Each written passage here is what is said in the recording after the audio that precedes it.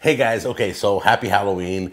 I hope everybody's ready. Lots of Halloween stuff going on. There's scary movies in the theater, there's scary shows on Netflix, there's scary video games to be playing, and now it's time to start carving the pumpkin. I'm not carving the pumpkin, but I'm showing you something I saw on the internet just 2 days ago, and I gotta try it. So this is the quickest way to clean out your pumpkin. I believe we're gonna try it out, and you're gonna need a drill, and you're gonna need you're gonna need the blade from one of your hand mixers.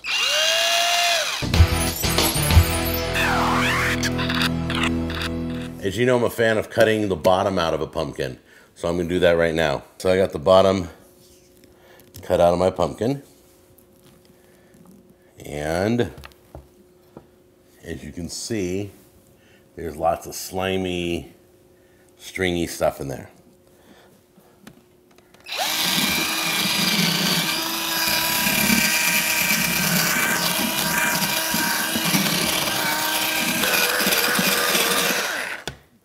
Okay. Wow. Kind of mushy. It's kind of like mush, just comes all out. All right, so the hardest part was cleaning off the little spinny device, but yeah, it does a really good job. Can you see in there? So I'm going in. You can see everything's hollowed out. Look at that. You did a good job, guys. Really did.